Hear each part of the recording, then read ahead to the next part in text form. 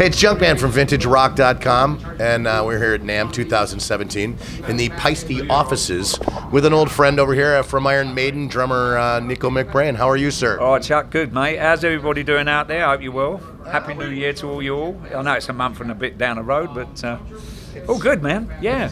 It's going to be an interesting year for Iron Maiden this year, man. You got you announced the big tour going on, so tell us a little bit about 2017. What's happening with Iron Maiden? Wow, you know, we the big year was last year, really. And 2016 was the around the world with the 747.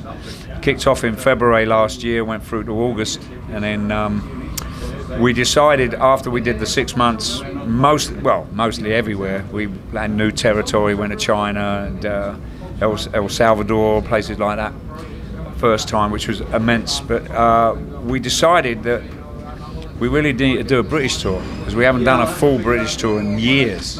So the idea was, right, okay, let's go back to Germany, do a few shows over there, kind of get ourselves back into playing, and before we hit the British tour. So I think we're doing 5 or 6 shows in Germany. Antwerp's the first gig, 22nd of April.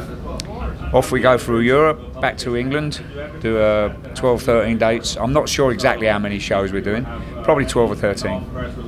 And after that, we come over here and we kick off. And the reason we're doing that is because the first part of the Book of Souls tour, I think we did 7 or 8 shows in America. My memory may be wrong. You can go on like, no, you did 10, Nick. I know you did at least one in Los Angeles because I was there. Yeah, we did a lot. Well, after that, we went to Japan. I think we went to Japan from Los Angeles, but we didn't really do an American tour. We did 4 shows up in Canada and zip-zap back, and I think we did 10 total before we went across the water. So it was decided, let's come back. So we got a 6-week tour of the States. Starts June the 3rd, finishes the 22nd of July. So that's a nice little jaunt across the US for us. And that's it. That's it for Maiden for this year. But of course, you know, being here at the show this year, we've got these wonderful cymbals that we created. I created with Peisty, or the other. It was a big collaboration on the Book of Souls set of cymbals, and it's obviously the themes taken from the stage production. Anyway, yes, the artwork on the cymbal is, yes, of course, it's Iron Maiden font in the brand Peisty's in the Iron Maiden font. It's unique to me and the band, and I'm very blessed and humbled to literally have been able to have worked on this set of cymbals and all the past collaborations of various bits and pieces we worked on. But this is very special, where Eric Peisty and I had a conversation over a year ago prior to the tour starting about putting the Mayan calendar artwork on the gong.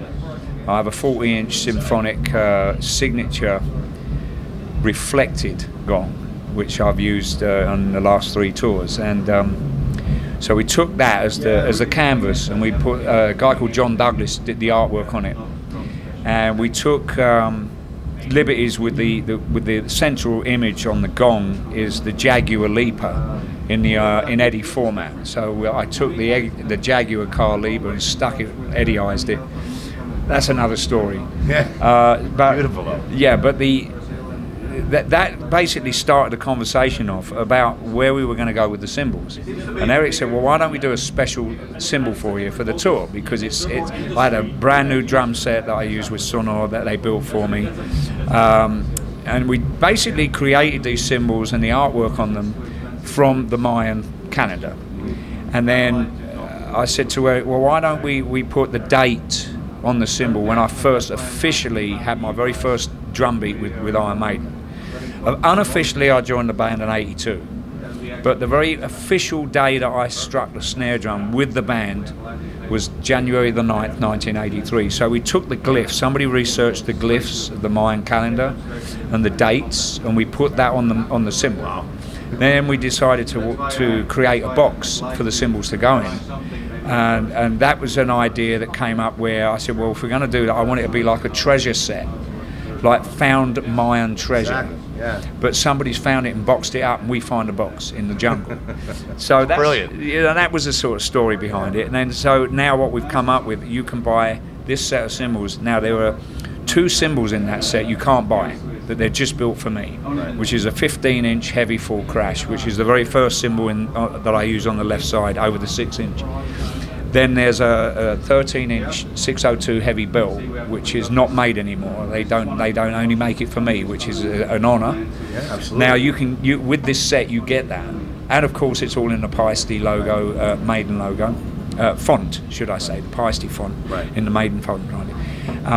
And then there's a couple of other unique things to it. We've got a laser etched logo underneath the cymbal, which is the Piesty logo.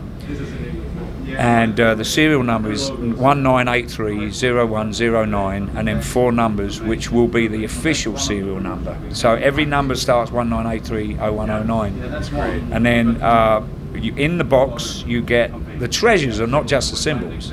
There's a couple of surprises in there.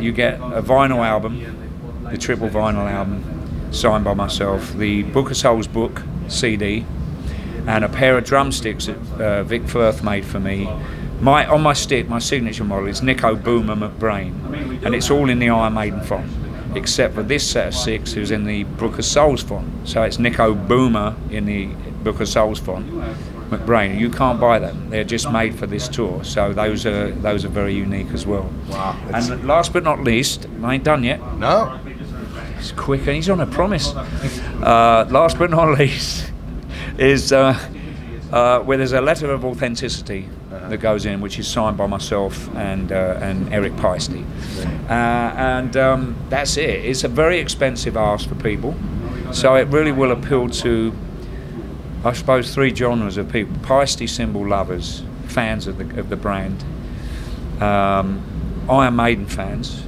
most definitely, because it's a Book of Souls set of cymbals and you can't get them anywhere else, and Nicko McBrain fans. So there's 3 kind of ways of where we might be. And the other thing is we're only making 83 sets of them. that's it. Yeah. Okay. And once that 83rd set's sold, you can come and ask me if you can have a set of mine, because I've got 5 of them in the warehouse at the moment in my box, because I take, well, actually 4. The set I use and 4 spares of everything except for the ride cymbal. I've got 1 of those, because the rides never crack. You never break a ride cymbal. If you do, there's something definitely wrong with your drum technician that's putting your drum set up, right? But yeah, that's I can't begin to explain how special they make me feel.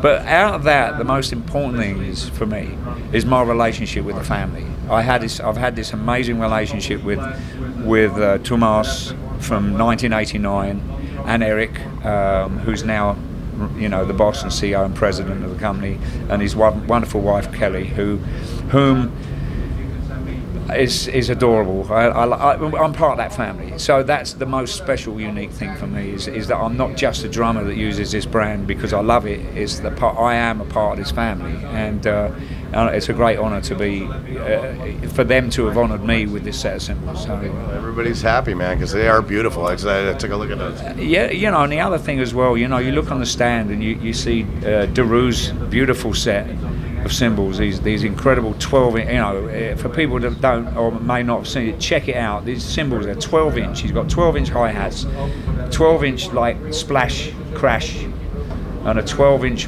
bell ride, which is insane. And then you've got the 9000 series, which is basically taken over from the Alpha line, which is a mid-price cymbal, which is very affordable. And they've also done them in colour sound. I noticed the big color sound that they had. They got a new display. You know, and I used to use colour sounds, but I used them on the 3000 series in the old days, in the early 80s. And you know, we know there's other great companies out there. There are great cymbal manufacturers other than Piesty, but this company is they are sound gongs innovation, and it's like, just, you know, we've lost Tomas, we lost our main sound creator in Robert last year in November, so it's now kind of fallen on Eric's shoulders 100% because his dad's gone and his uncle. So Kelly and Eric are really like the foundation now, and to be part of that is immense. It's immense. But I look at the stuff out there, and it's funny enough, Mickey D and I were talking. He says, I've got to stop using my signature cymbals because Klaus. That's what I use. Yeah, Klaus, because he's playing with the Scorpions now, right? And Klaus is like, the top end of the signatures are cutting. They're built for live music. Right. and more so than the 2000. I said, well, why don't you go back to 2002? He said, I like those colour sounds. What about those? I said, well, those 9000s, I said, you hit a little bit too hard for them. You will be going through them at a fair rate. He's a heavy hitter. So he's gone, what am I going to do? I said, get 2002s. They got less cut on the top, especially when they got the colour sound anyway. So, but you know that's how Peisty work. If one of their family go to them, they'll do like the 13 heavy bill they made in the 15-inch full heavy full crash. You can't buy that, but in a way, oh yeah. And the other story is that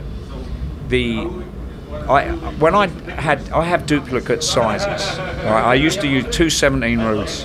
So that's why I have the 15, because I didn't want to have the same sound on the kit, and with the same size cymbal. You know, two 17-inch roots, they sound the same. Right. So they made the 15 for me, and then I had a 20-inch. Before the heavy full crashes, I was using the power crashes. Slightly different top end out of them, but still the same dynamic. You know, in terms of the power, when you put it in, you get it out. And I had a 20-inch prototype on my right side, which I've had for about 15, 16 years. And it's only been a prototype, so it's always been Nicko's prototype cymbal. And I was on at Eric for years and years, please put that in the family. People want to hear that cymbal, they want to buy it. Sure. You know? And so, oh, let me think about it. A year ago by, we're going to put it, no, I'm not sure we should do that. No, and it went on and on for years, and I'm going, Eric, you've got to do this for me. Please put it in the family. So the other good news this year, and this week, was we've introduced, the prototype is now the fast medium. And so Eric decided to make an 18-inch and a 20-inch fast medium, which is my prototype that's now back into, is actually in the production in the signature reflector line. So there's not only the Book of Soul cymbals that is very, very important to me. We've taken the prototype and now it is available away from the Book of Soul set. So you're like a salesman for the company on top of it. Well, I always have been. That's you know, when you go out as a drummer and do drum shows, that's what you're doing. A lot of drummers will go out and just show off and teach and do like a master class. You very rarely see them talk about what they're using. But I've always done that. I'll introduce to the audience, and I take a good maybe 40 minutes explaining what I use and why I use it. And I do that with the drums, do it with the pedals, I do that with my drumsticks, I do that with the drum heads, I do it with everything. But because there's so much, it takes a while to get around my drum set, right. You know. And it's important because I don't use it because I get it free. I use it because I love it. Right. And it's always been my philosophy in my life as I've been growing up. And I bought my first set of cymbals with me. When I first joined Maiden, I said to the guys, I said, right, I want to step into a #1 deal, because I had a #2 deal with Trust, you know, which was permanent line. No, but not kind of permanent line. I mean, they could have asked for their cymbals back, yeah. Right? But the #1 deal is that's it. They give them, they're yours. You do with them what you like. So I said, give me the #1 deal. I'll buy the cymbals. I want to buy the gong, and they said, fine. You know, so it's never been about getting gear free. No, but I imagine you still, like I said, you still got bits and pieces of those first ones that you got. And well, funnily enough, the very first set of cymbals that I got from on what I thought was a Peisty deal was in 1976. Actually, I'll tell a lie. It was in 1975 when I was with a band called Streetwalkers, and I had a 7-sound set, box set, and the only cymbal I've got left is a 6-inch bell, but it wasn't actually my original 6-inch bell cymbal that came in that set. I cracked all the 602s along the way, right? This is before the 2002, so you know. Anyway, I do have a lot of. I've got a lot of the black logo Peisties 2002s, which are very rare now. I can imagine you got all kinds of pieces over your place, man. I do. I've got a warehouse. But now the funny thing is here, right? I've got to tell you a story. About 1989, 90, after I really got to know Tomas. Actually, it was early 90s. We got on like a house on fire. I got on really well with Tomas and miss him dearly even today. We lost him in 2002, which is 15 years ago. Goodness. Anyway, I said to him one day, I said, look, you know all those cymbals you've given me over the years? Yeah. I said, I want to give them back to you. He said, what? In pieces. No, I said, I got, you know, I carry spares of everything. Right. So I'd have 4 17 Roods, 4 18 heavy crashes and whatever I was using. And a lot of the times, I get certain cymbals you could crack, certain sums, you know, a lot of times I'd go through a bunch of Rood cymbals. Sometimes this last tour, I think I went through 2. Right? It depends. Right. And plus, I'm not hitting them like as hard as I used to. I may be using the techniques a little bit different, like how I should have been hitting them 25 years ago. But he wouldn't take them back. Really? He said, "No, I don't want them. They're yours." It's yours is yours. I said, no. So I've got all the cymbal tour cymbals I had for those, Right. all the tours I've done with Maiden are sitting in the warehouse, and they're in big boxes, and it takes a lot of room up. So yeah, I do have quite a collection of Paistis. I've got some old Paisti Ludwigs as well. When Ludwig in the 50s were distributing Paistis, and that's very special. In fact, before Tomas passed away, he asked me if I could give him one, and I said of course I would, and I never got around to it, and then we lost him. But I buy them on eBay. I go on and have a look, pick up little gems here and there. Never know. So if you got one out there, boys and girls, and I'll let you know if it's me. Don't jack the price up, all right? He's shopping. I'm shopping, but no, it's amazing because I've had this love affair with this brand before I even went pro, and you know, I've always just loved the shine and the profile of the Paisti, and now I'm so much a part of this family. It's great, it really is. So that's it. That's what we're doing here. It's awesome, man. On behalf of all Iron Maiden fans and all of us at Vintage Rock, man, can't wait to see you out there on the road again, Yes, and rocking the Paistis. Yeah, you know? we got the 3-month Book of Souls culmination. It ends up the tour we started last year. You have Ghost opening up on the shows man. too. They're fun. We got Shinedown in Europe and England, and they're fine band, good players. Good. I haven't met them. Ghost, you know, they've toured with us before. They're all lovely guys, and their music is.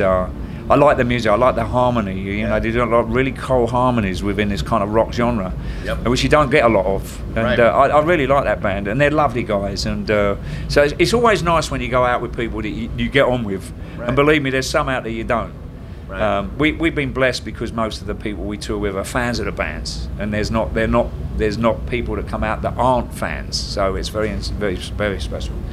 I appreciate you talking with us here at Vintage Rock, Nicko McBrain. Good one, my son. Again, Nicko McBrain from Iron Maiden here at Paisti at NAMM 2017. I'm Junkman from VintageRock.com. Humbled. God bless you.